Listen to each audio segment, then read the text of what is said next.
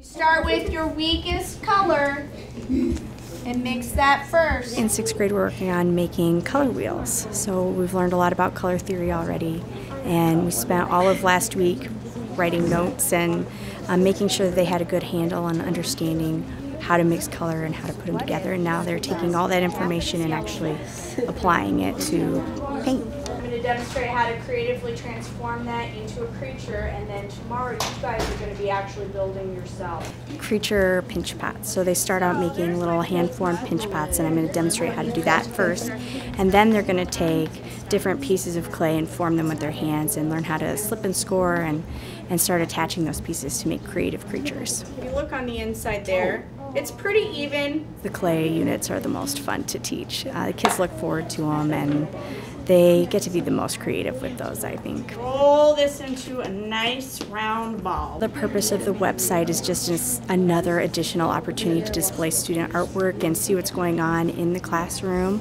Also, families doesn't always live right here in Waterloo. Sometimes people have extended family, grandparents that live in another state, and they could just direct them to the link and they could see their students' artwork.